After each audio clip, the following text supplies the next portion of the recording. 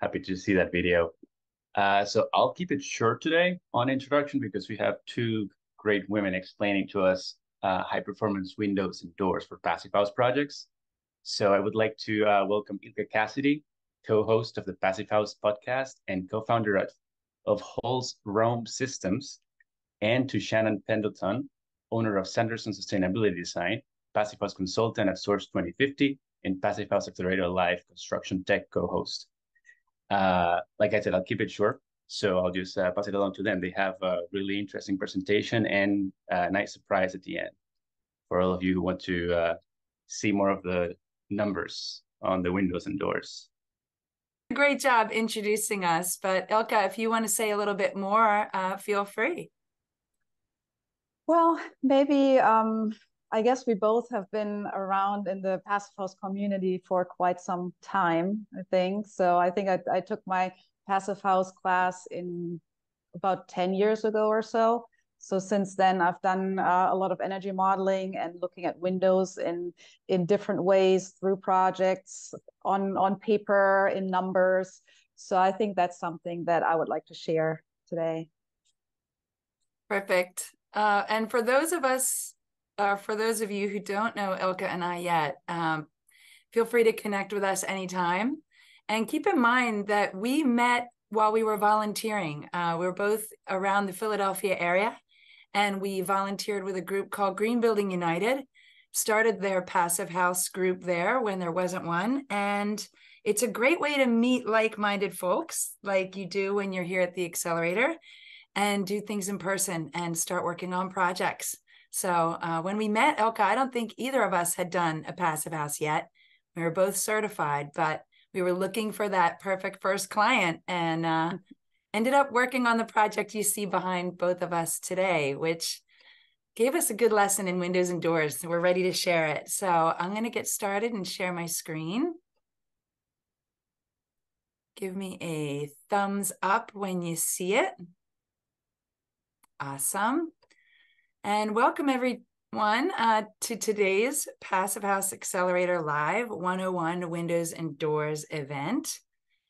We are really happy to be here and help you get worried.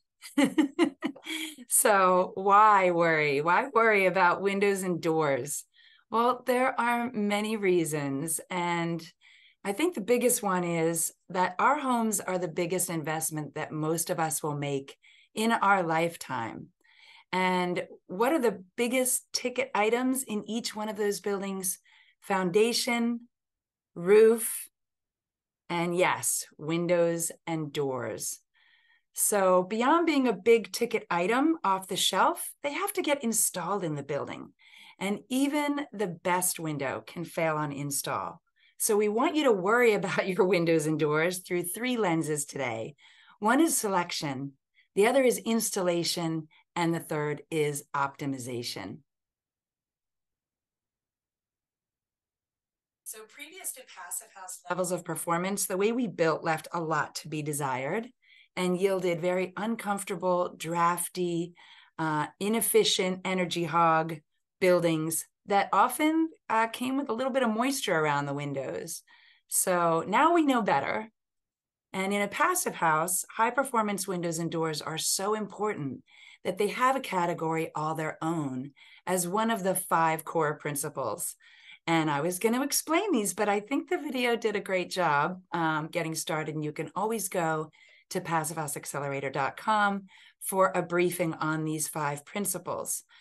But because Passive House is a whole building systems approach, each principle impacts all of the others. And in large part, windows and doors determine the ultimate levels of performance that we can achieve in our buildings. So an investment in those and the proper installation of those will deliver those immediate benefits, like being more durable, being far more comfortable, more quiet, and condensation free. So think about the Passive House principles as levers that when you pull on one, the others move and respond in real time. Or as connected seesaws, that when you optimize them, they work in balance with each other. But beyond the returns on our investment and our comfort, when we balance everything, why else should we worry about windows and doors? Well, for the same reason that we care about operational energy and embodied carbon, because 42% of the energy that our US buildings use, 58% of that energy is directly impacted by windows. So that's more than half of the energy used in our buildings. And those poorly performing windows and doors are throwing our buildings, our wallets, and our climate out of balance. This is a great example of that balance from Passive House Accelerator's 101 Crash Course by Zach Semke and Michael Ingui, showing the window performance and insulation levels of the exterior walls. And what you can see in the middle of each of these images in that bar chart is what we call the effective R value, which is the sum of the wall and the window combined. And when you look at going above code to passive house levels of insulation, you can see it starts to open up the same effective results across more window options. So the same thing happens in the inverse. If you're using a window, you might be able to change your insulation levels. So high performance in one area often lets you get away with a little lower performance in another. When you pull one lever, the other one moves in tandem. So how do you select these windows? How do you think about selecting these windows?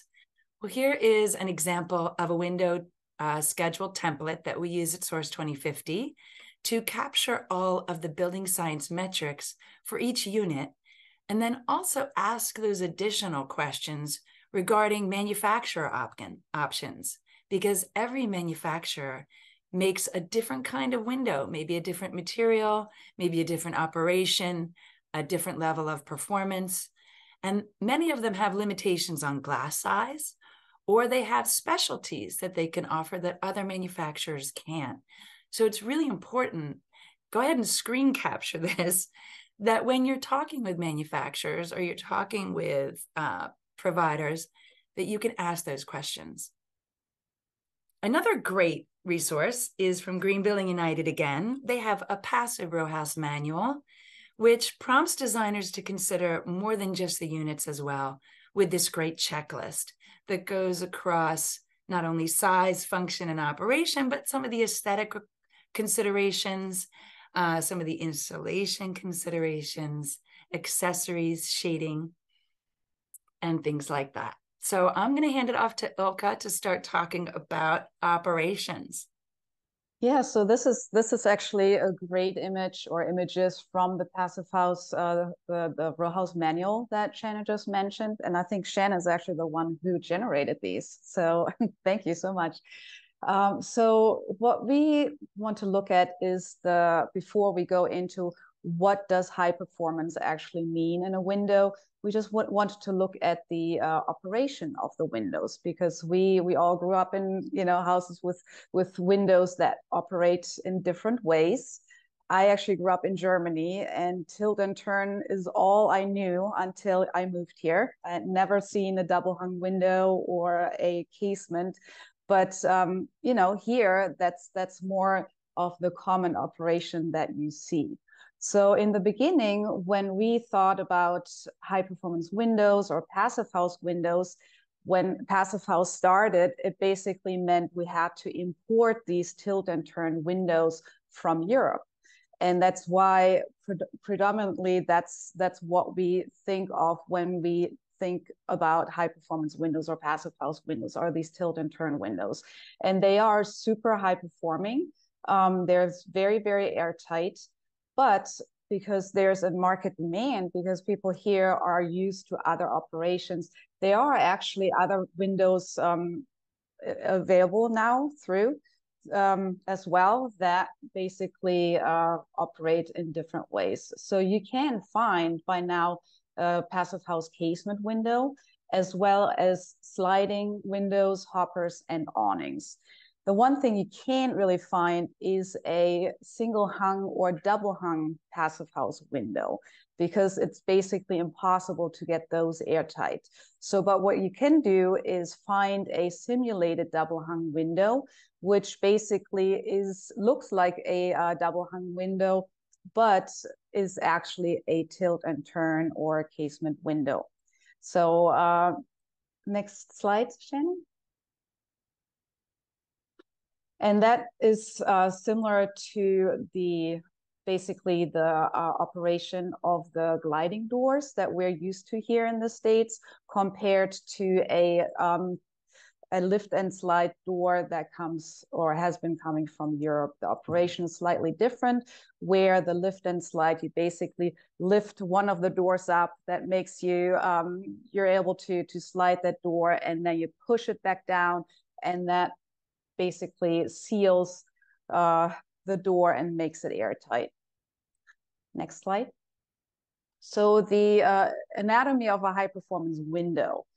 I think most of us are familiar with what that means. We're talking mostly, and again, this is a little graphic out of that Row House manual, but we're mostly talking about triple glazing, but it depends on your climate. In some climates, double glazed is okay as well. We're talking about insulating gases between glass layers. We are talking about an insulated frame, and this frame can come in different materials: wood, fiberglass, aluminum, UPVC, or PVC.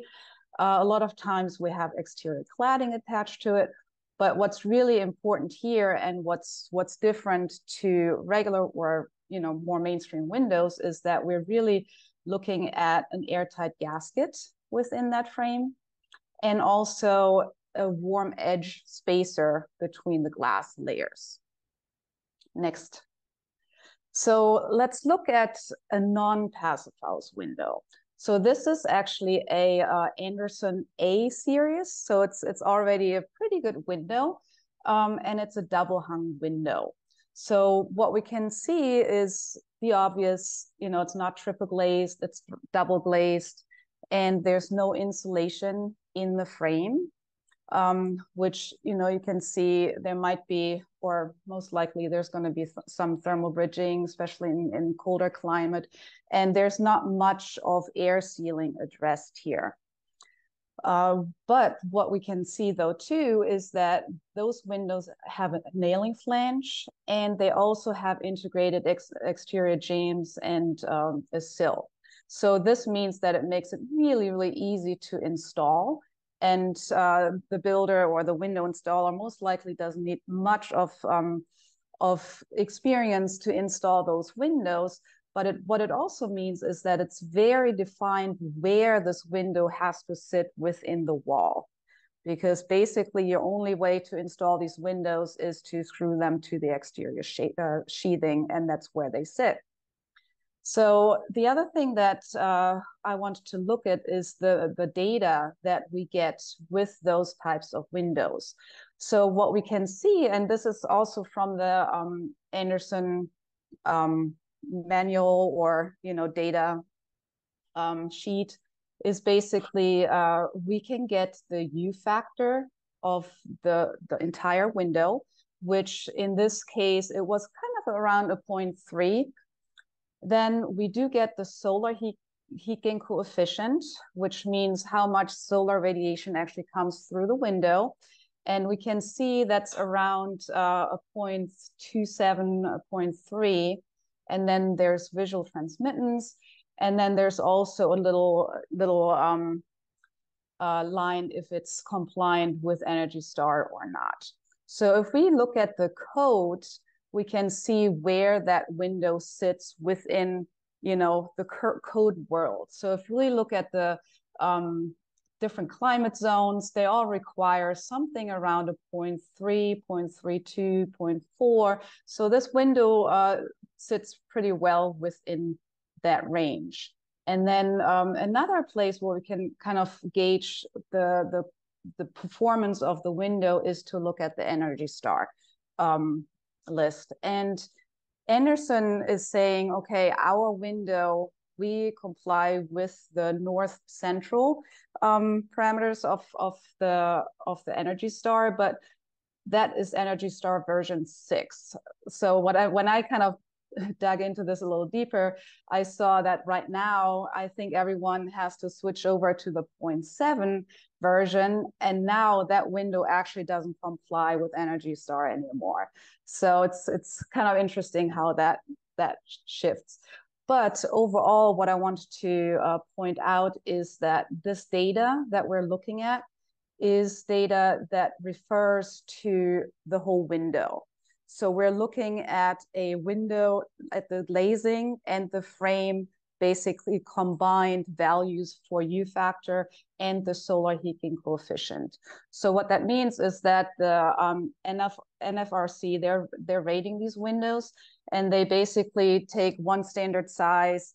There's a ratio between the glazing and the frame, and that gets calculated together into a whole window U factor and solar heating coefficient. And that's going to be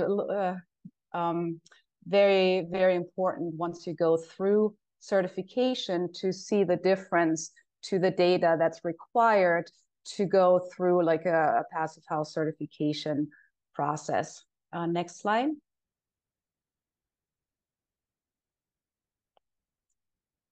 So in this, in comparison, is a tilt and turn passive house window. We can see that it's triple glazed. There's insulation in the frame. There is this warm spacer that's pretty apparent in there. And here, what we want to see is what the data that really interests us is the glazing, the U value, and the solar heating coefficient. But also separate from the glazing data, the frame data, also the U value and the width of the frame. And then we also want to know what the spacer, the psi value is, which basically describes the heat loss, the linear heat loss around each of those windows. So if we compare just quickly the overall performance to the previous window, up there on the left. So it is described in just an overall performance. The whole window U value comes out to around 0.14. Solar heating coefficient can be up to 0.36, and the visual transmittance around 0.5. So, but if we now look at the data that we actually get from the data from this is a solar window. All the data that we get and also that we need to import into a WUFI model or a PHVP model, like an energy model, there is quite a bit more information there because we're looking at different data points for the glazing and the frame. So the glazing here up on in that little red cube there is the G value, which is the solar heating coefficient, is a 0.5. And then the U value for the glass is a 0.09.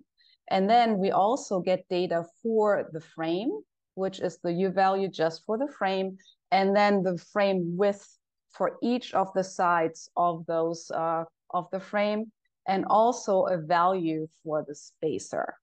So, and this is something that gets imported into the energy model and is a lot more accurate than the overall whole window value that we get through, other window manufacturers that are not geared towards passive house windows. And then on the lower side, that's basically how that compares to a passive house view at these different data points.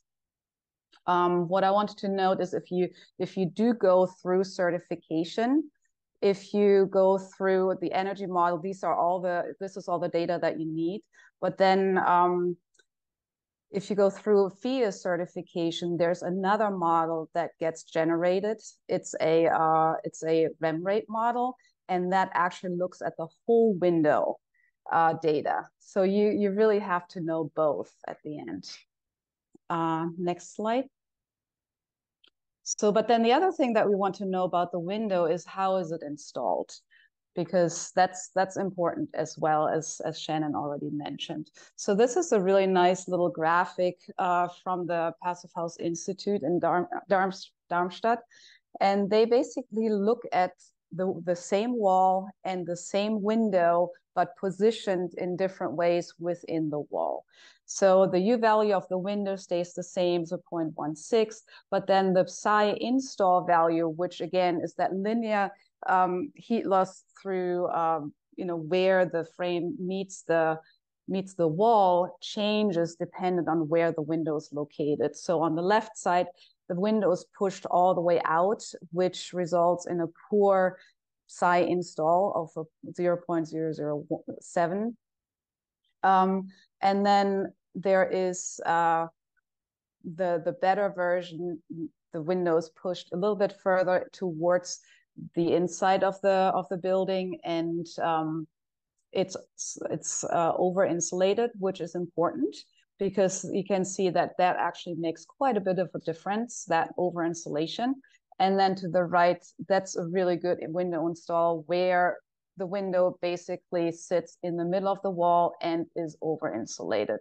So yeah, so keep that in mind moving forward. Next slide.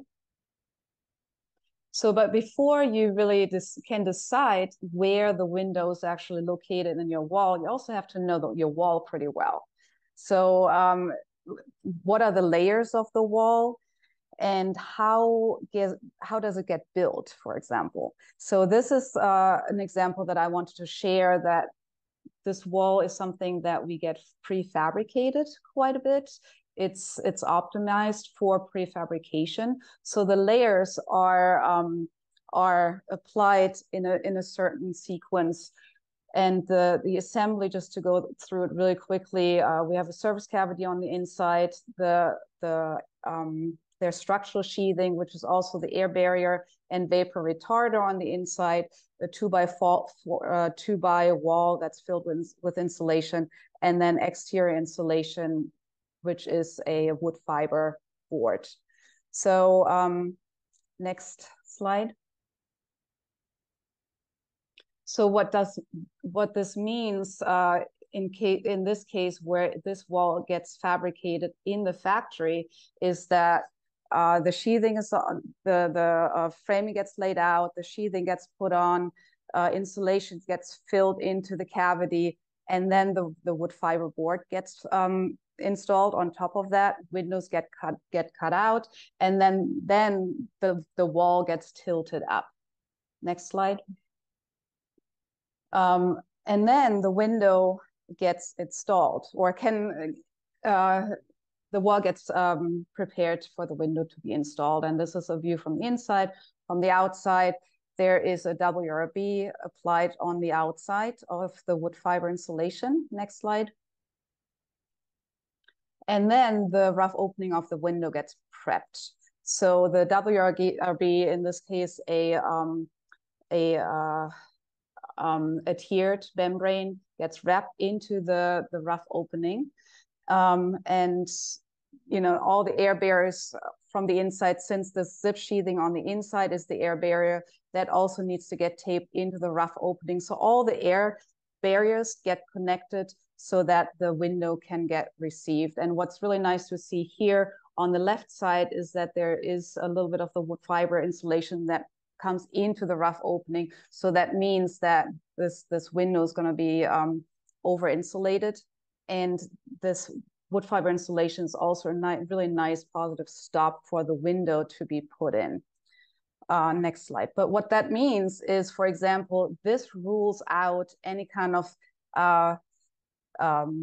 window with a nailing flange, for example, because the exterior insulation gets put on before the window gets installed. So I think that's what I wanted to make sure that everyone understands, that there's a lot of sequencing that happens even through making a wall and installing the window, and that all has to be considered in the way you can install the window and which window spec can be used. This is a detail basically of the window install that we saw on these pictures. On the pictures, we saw everything being installed by the manufacturer, but it can also, the walls can be fabricated in a factory, and then the windows can be installed on site. So, and here what's important is to figure out who does the taping, right? Which scope falls on the manufacturer and which scope falls on the builder. So we have this little detail here that basically lays out, okay, our air barrier wraps into the rough opening, and that's still on the scope of the manufacturer, but then the panel gets delivered, and then all the taping after that, the taping of the pan flashing and connecting that to the window is going to be on the builder. So those are all things that need to be considered, and there are a lot of different ways to install these windows. But what's important is to really think through the taping and the air barrier connection all the way through. Next slide. And this is just another example of a different wall where we don't have the structure sheathing on the outside, on the inside, but on the outside. And what we want to show here is that just the air barrier runs in a different way, but still has to connect through taping to the window. And again, this can be a wall that can be pre-manufactured, but in that case, the whole scope definition has to be clear again. And but it's also a very common wall to get installed or built on site, and then all the taping and the install is going to be on the builder. Next.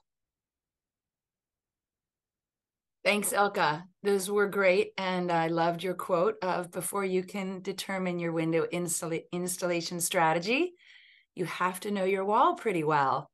We're going to talk a little bit too about masonry retrofits, because there are so many of those, and so many of us understand that the window is the weakest part of the wall that we can actually get to easily and fix when we're already in an existing building. So knowing that wall too is very, very important. And what I'm showing here is from Passive House Accelerator. You can go into the website and do a search for retrofits or masonry retrofits, and it will yield a whole bunch of results. And there are even magazines completely devoted to it on the accelerator. So don't waste that great resource. So this example on this slide is from a cooperative retrofit that Jane Sanders did and did a presentation on with her firm, Henson Architecture. And what they did was very similar to some of the strategies Ilka mentioned. And first and foremost, the wall. They insulated on the interior. Sometimes when we do a retrofit, we install insulation on the exterior. But with this one, they chose the interior because they had a very historic facade and the client wanted to keep it. So knowing that they're insulating on the interior, they also have a service cavity, and they have their drywall that comes returning to the window, or their trim. And what is important is to see the existing masonry right here and right here, and how that thermal bridge from the exterior doesn't end at the brick. It ends at the extent of the masonry. So when we insulate on the interior, we really need to continue that insulation right here where there's a thermal break material, at the window buck where there's thermal break material, and even if we can, over insulate that frame like it shows right here at the head. And then at the sill, same idea. Insulation comes up the wall and travels over on top of that masonry to mitigate that thermal bridge, and goes underneath the window unit itself, creating a little bit of a buck there. And then over insulation again at the frame on the exterior. So what we've done is we've created continuous insulation all the way along this path, which is that really fundamental principle. And then the air barrier is shown inside the warm edge of the insulation on the interior of the service cavity where it really can't get penetrated. And it comes up and is taped right to the window, because the window then becomes that insulation airtight layer in the opening, and then tapes again and continues to the wall. So it continues the air barrier and it continues the insulation layer. You can see these great images they showed of how they did that installation and how they taped and did mock-ups as they went to understand that wall. So if you have a retrofit, open up the wall, do some what we call probes, check out the quality of your brick, see if you've got a window pocket in there that you can use, or what else might exist. You never know when you open up an existing wall, right? Here is another great example from the accelerator for 6 and Kane, which is the first Enerfit commercial building in the US, and it's in Pennsylvania, done by Mosher Studio and also our friend Norm Horn, who is in this presentation at New Ecology. They also insulated an existing masonry building, but they did it on the exterior in some areas.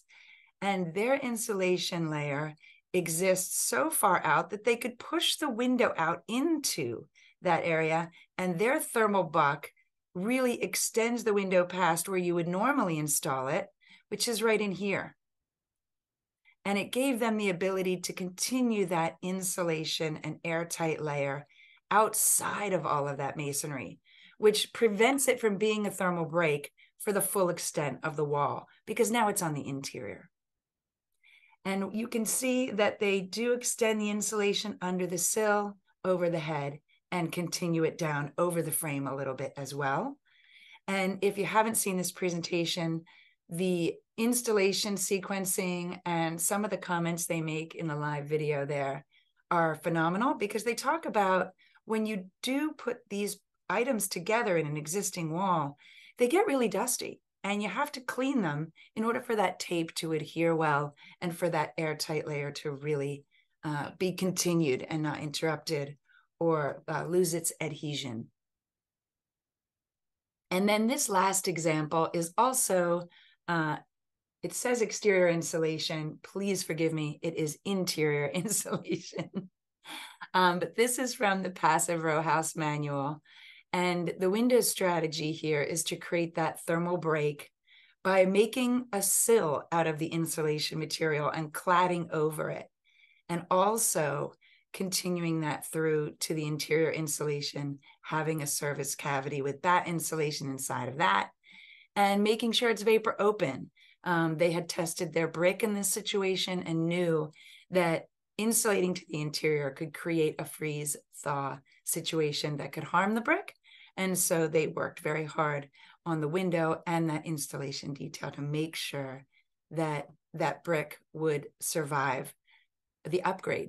The other thing that they did, which I found really interesting in this strategy, was they did what's called battering the interior wall, which is creating this chamfered edge or this angled splayed edge at the corner.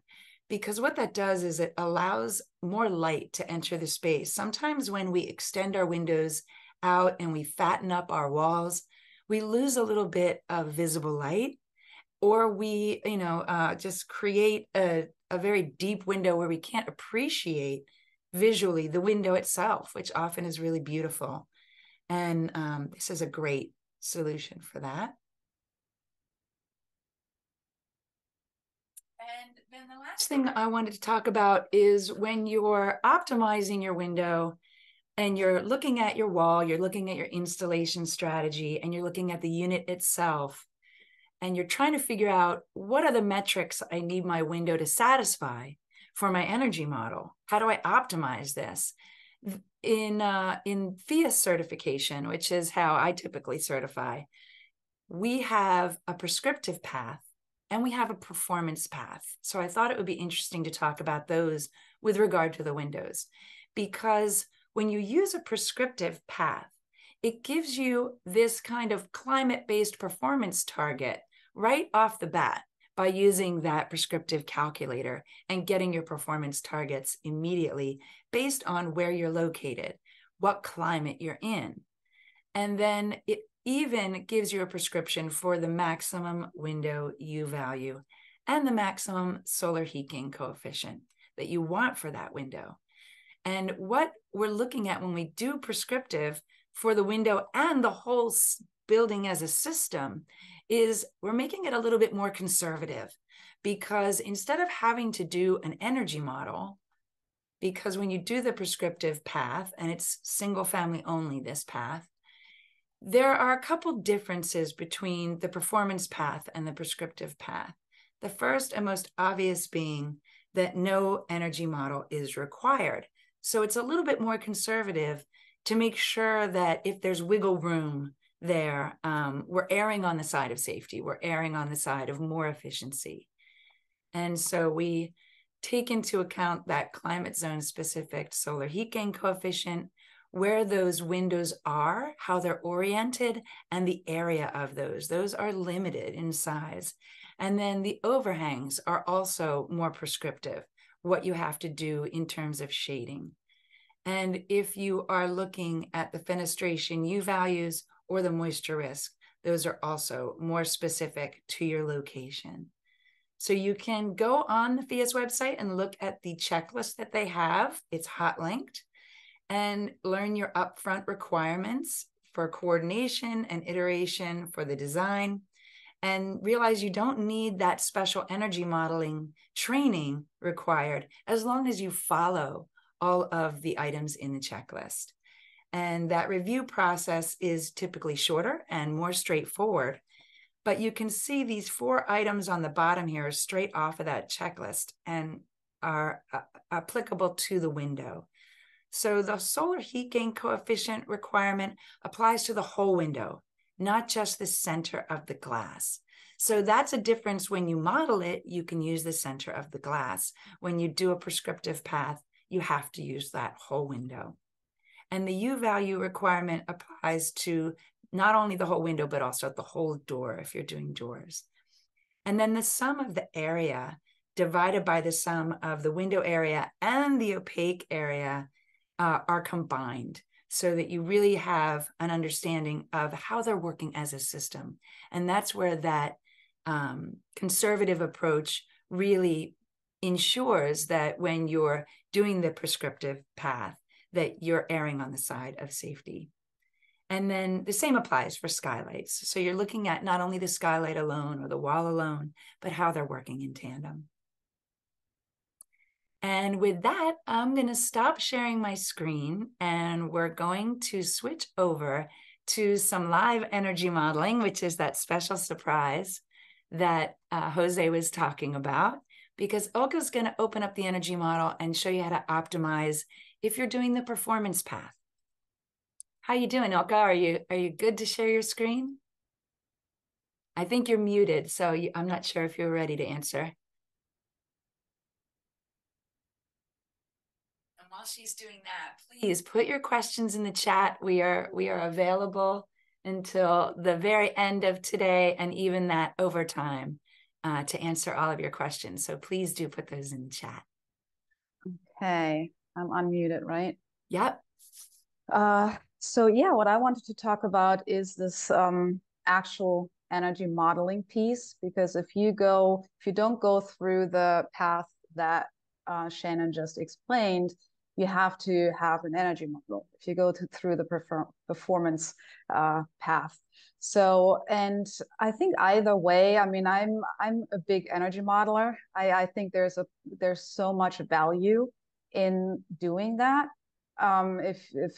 if that's available to you, because it just tells you so much about your specific building, but it also really you learn so much by doing this. And of course, every building that you energy model is different, but overall, you just get to understand all the parameters that impact your building in different ways.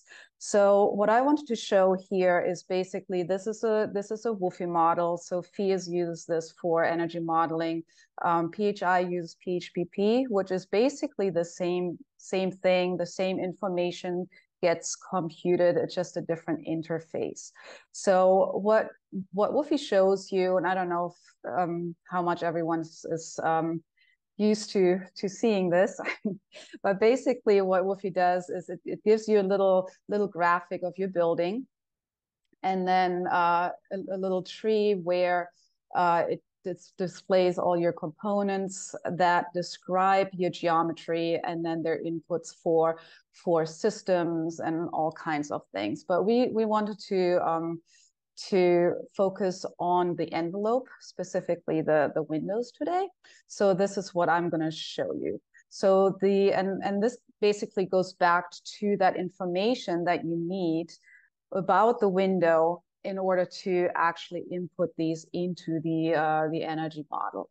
So what I wanted to show here is basically, this is a project that has a lot of really big windows here and a lot of shading around it. So what the first thing we did is basically look at all the trees around this building. We actually did a little drone analysis to measure the height of the trees, like in wireframe, that's basically representing the trees, to gauge how much shading there's going to be on the windows. And shading is something that we really need to talk about too, because that's super important as well when you talk about windows. But basically, that's the first step: how much sun actually hits those windows, and what are the windows. So basically, this is a model where we look at all these different kinds of windows that we have to group in different ways. So these are the tilt and turns, these are the fixed windows, then we have glazed entry doors, we have windows that are lift and slides, or doors that are lift and slides. We have the opposite, where the panel doesn't slide. And then we have windows that have mullions in it. So we have to divide all of those out, because they all do have different parameters. So if we look at this window, the tilt and turns, for example, we see an overall U value for the window here. But if you go into,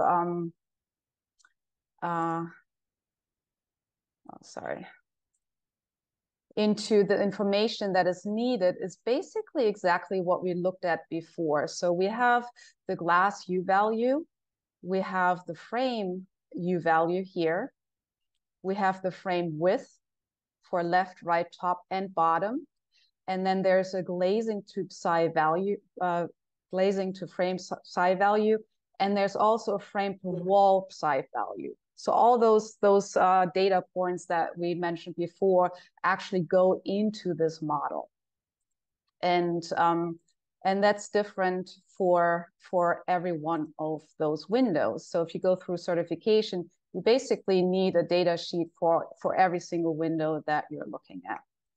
So the one thing that I wanted to mention about energy modeling is, it's a little hard. Like you see, these are the results down here, and we're really happy because we have all green check marks. That's what we want to see. But and it tells you how much heating demand, cooling demand, heating load, cooling load, source energy, and site energy there is. So what it doesn't really tell you is how that applies to that corner here, or that big room that has a lot of glazing there. It doesn't tell you if that room is overheating or not. We, in reality, because this is actually being built, know if we don't have cooling there, it's going to be overheating. But WUFI doesn't really tell us that, because what WUFI does is see this whole box as one value with one temperature that's distributed all over the place. So that's something just to keep in mind when you do an energy model, that it's a great tool, but you can only trust it to a certain degree. What you need is to work with an MEP, or with a system designer who does load calculations per room, because they actually look at that one room here in the corner and they see all the glazing, and they can actually tell you what the loads are that the system needs to make up for all that solar gain that's happening here right now. So the next thing I wanted to show is basically, I set up this second case, and what I did is I basically grouped all the windows together. So I'm just because it's easier to show the impact, I just grouped all the windows together, and I'm just saying, okay, they're all tilt and turn windows for now. So what I can show you now is to basically say, remember that code window or just slightly above code window that we looked at before? What does it do if we replace our super high performing EnerSign window here with a code window? And this is what happens. So the heating demand goes up like 3 times just by replacing the window specs here. And that's what Shannon was saying before. You know, there are all these different levers, and you change one and it affects the whole puzzle, basically. So if we go back to the tilt and turn that we had picked before and look at the solar heat gain coefficient, for example, that's something that's really, really important when you pick your window, because it really affects how, you know, how your whole building performs in terms of heating demand, but also looking at cooling and what it does to your systems. So if I change right now, we have a solar heat gain coefficient of a 0.353 middle of glass. If I change that to a lower solar heat gain coefficient, which is 0.3, you can see what it does to the overall energy, you know, balance here. So, I mean, that's a pretty big step from a 0.5 to 0.3. But again, I just want to make sure, you know, I just make, you know, show these extremes. So the heating demand goes up. Oh, sorry. This is actually not doing what it's supposed to do. Wolfie has a way of doing that sometimes. Yeah. No, actually, it's right. Sorry. I was looking for the little button here that sometimes shows up, but it did do the right thing. So what it does, because we have less solar gains, our heating demand goes up quite a bit. So that's something that then we have to counteract with more insulation at the end, or, you know, the system needs to make up for it. So yeah, that's something that I wanted to show here as one parameter, one lever, like what Shannon was talking about overall.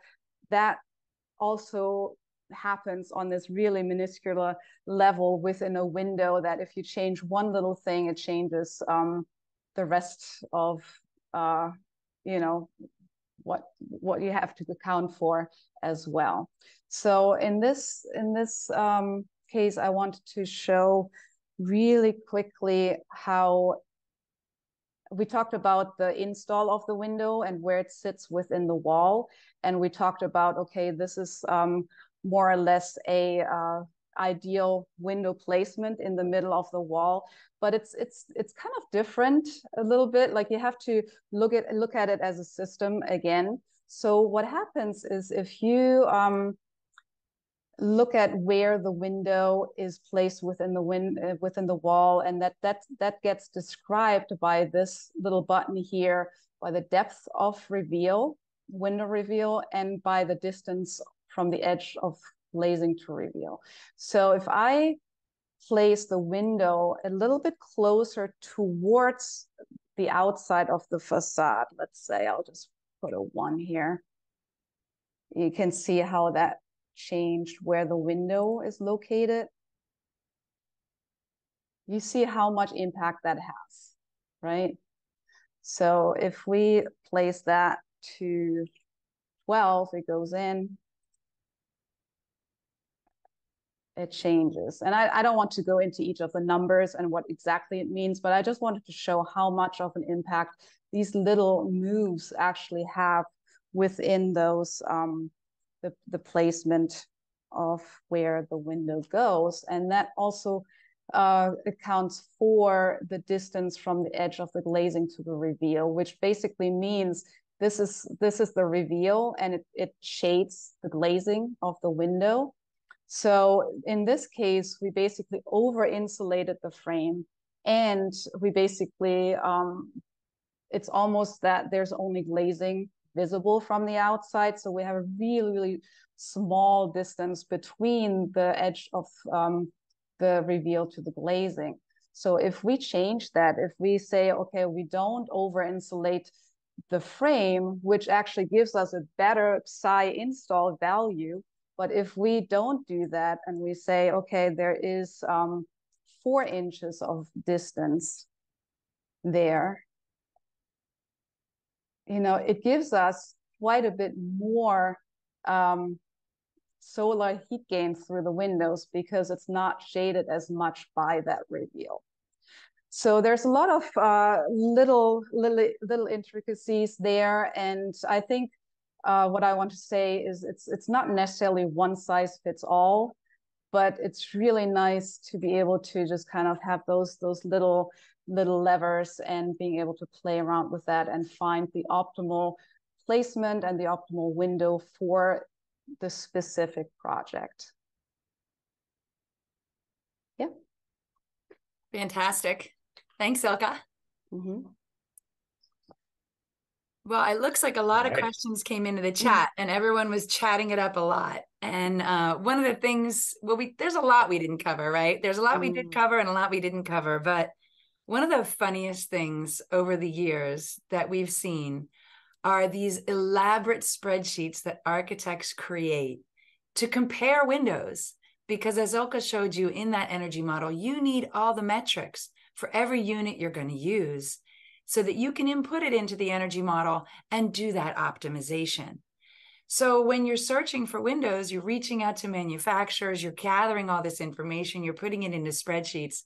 And I think we should have a spreadsheet competition to see which architect out there has compared the most windows for the most metrics and the most pricing differential.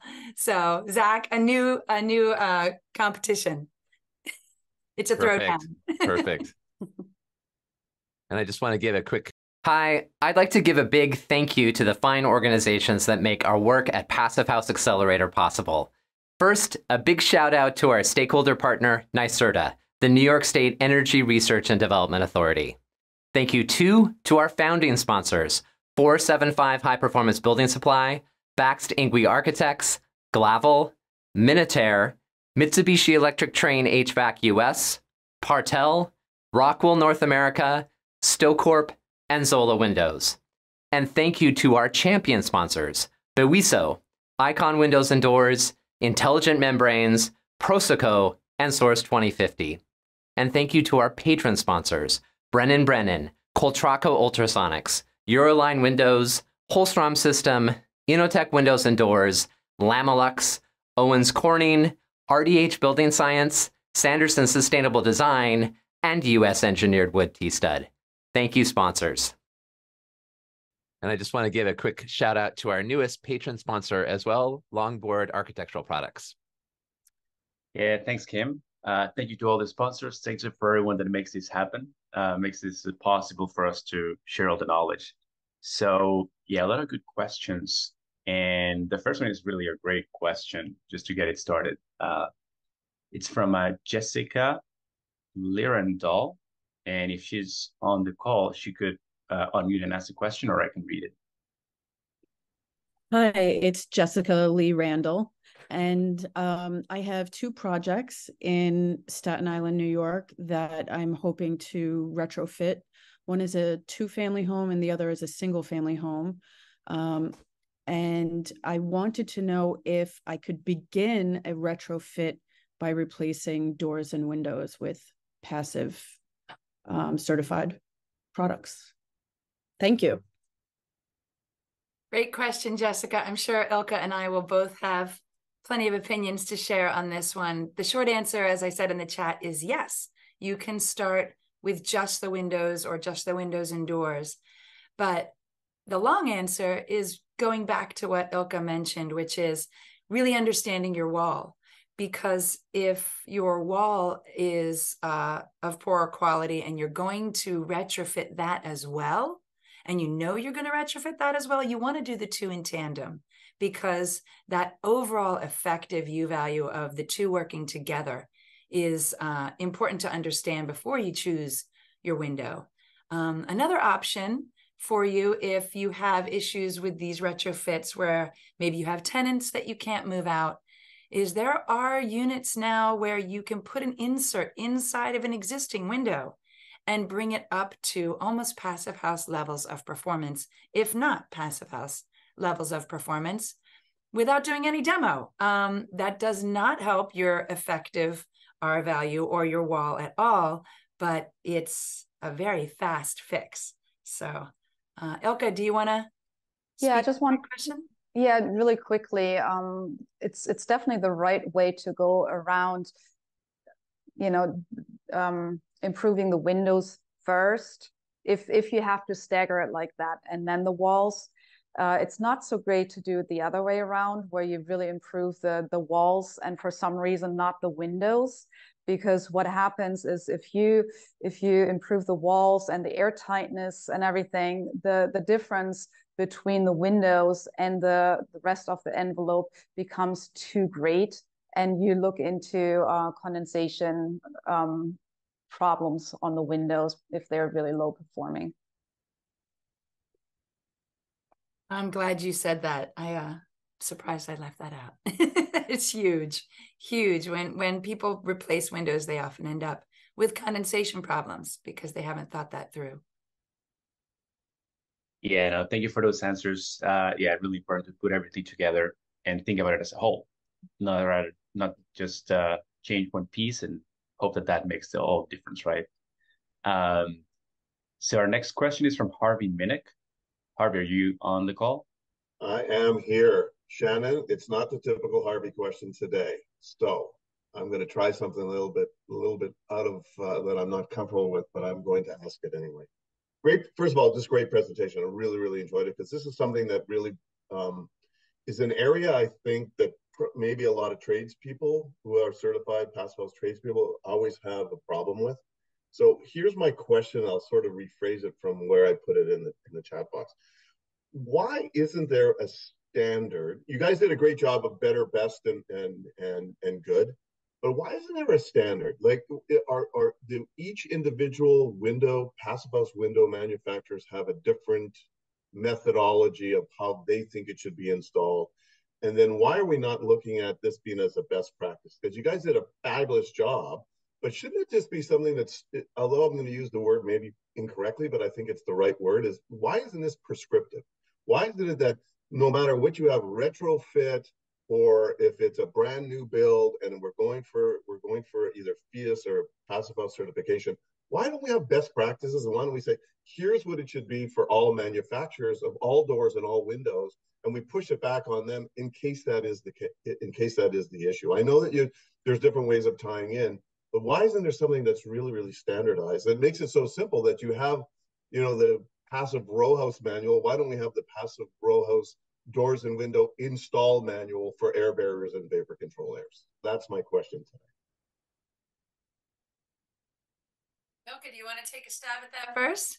Yeah, I can take a stab. And thanks, Harvey. yeah, thank you. No, I think it's a really, really good point. And I think we tried to just give a little bit of an overview, but you're right. There's so many different ways to do this that you basically have to go online and, just kind of comb your way through it.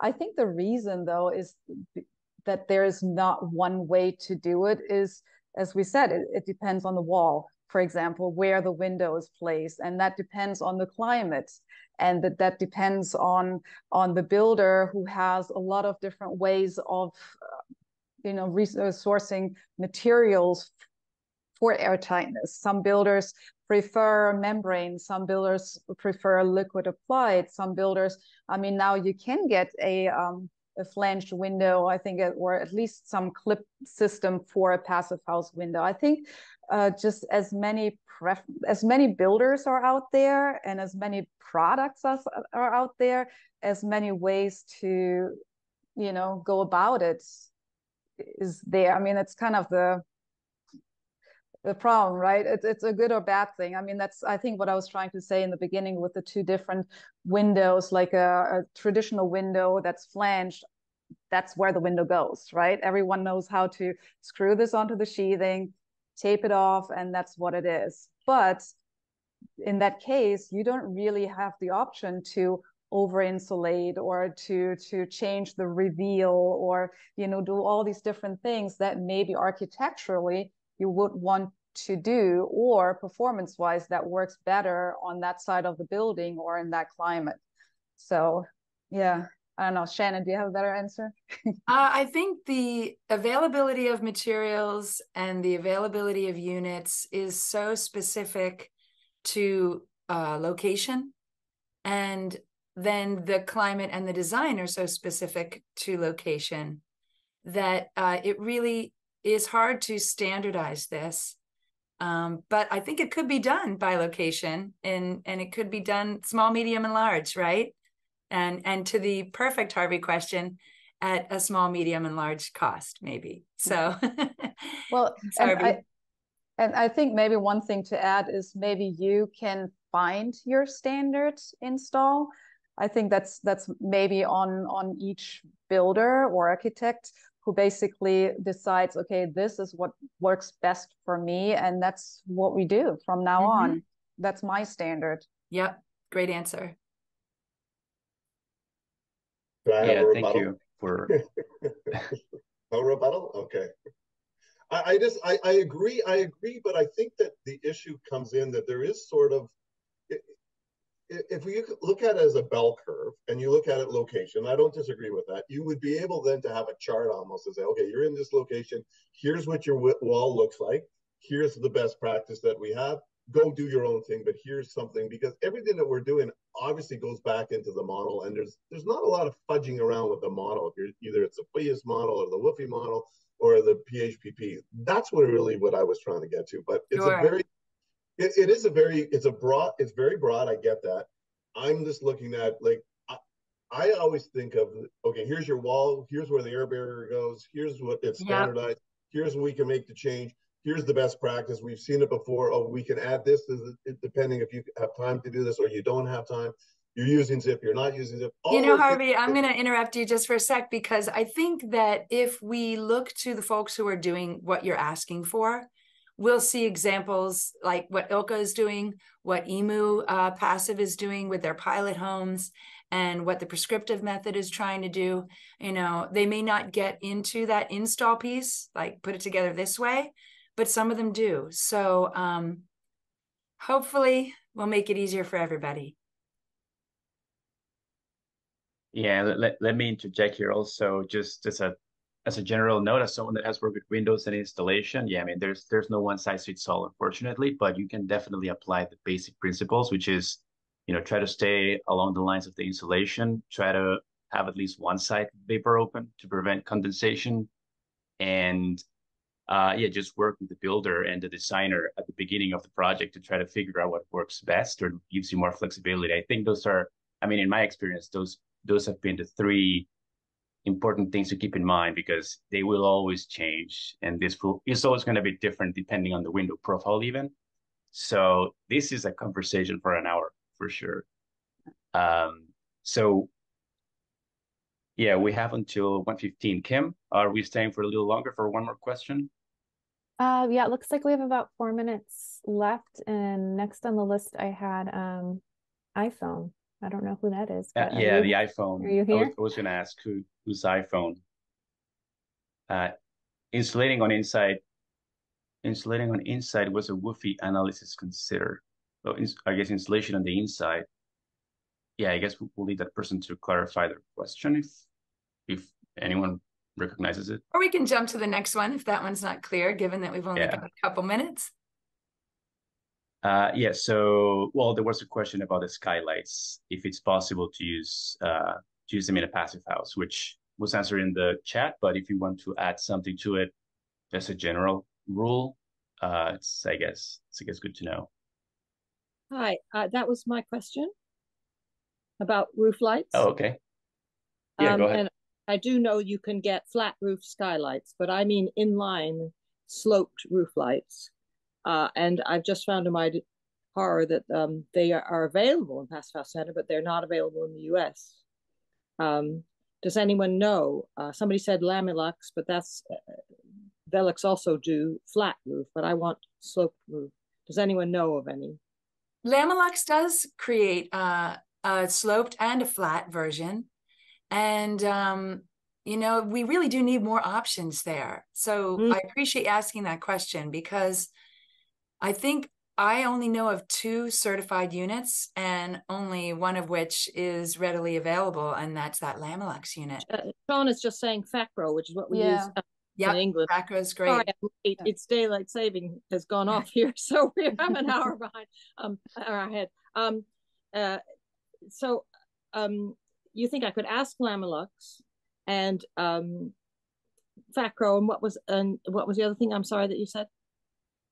FACRO is the other one I was thinking of. But I also mentioned you can put another unit in and take a performance hit on your effective R value and see if your energy model can take that hit and still certify, right? So you're pulling a lever and saying, hey, I need to use this other skylight because I either can't afford the unit I want, or I can't get the unit I want or the lead time is too long, it's back ordered and I'm in a rush.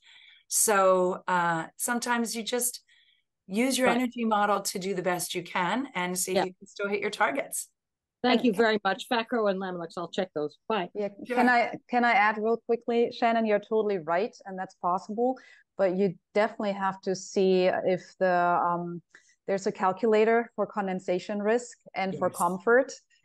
So that window, even if it's not like the super highest R value, still you have to make sure that there's no condensation risk and it doesn't impact your comfort within the house. And there's a calculator for that. That's for everything. Yeah, put the numbers in everything.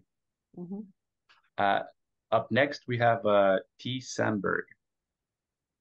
The question was about entry doors appropriate for Passive House certification.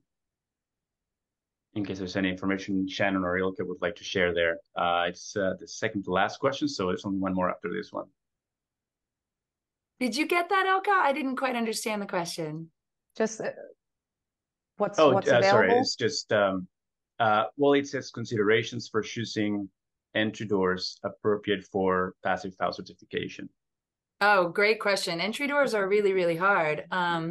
If your entry door goes to the exterior and it's of the right size and type, there are more options to choose from. But if you're doing a commercial building where you have fire code issues or accessibility issues, your options for certified units go down very, very quickly. And you often have to really watch your condensation risk and your performance on those. But anyone doing multifamily affordable totally gets that. And then there was something else I was going to add, but Ilka, why don't you take it? I'm sure you've got. Yeah, just that exterior doors are tricky. There's still not as much availability as there is options for windows, definitely. So we struggle with that a lot. And sometimes we actually go with a basically a glazed window, but replace the glazing with a solid core. So that we've done that. But overall, I think what Shannon said before about windows, that you could actually take an energy hit, is the same for doors. I mean, the big thing is that it needs to be airtight, right? So you have to make sure that there's enough airtight conservation in the door that you're choosing. And then again, there's a condensation risk calculator even for doors. And if you're doing it, I remember what I was going to say, if you're doing a door between the house and the garage because you've left the garage out of the thermal envelope, you can use a solid wood door. It gives you that 2-hour fire rating. You use an airtight weather stripping around it, and you can hit your targets with a door like that. Yeah. Well, thanks. Thanks, Jose. Thanks, Zach. Thanks, Kim. Thanks, Ilka. Really loved having everybody here. And please reach out to us after today if you had a question that we didn't get to. Yeah. Thank you, everyone. We'll see you on the next one. Have a good day.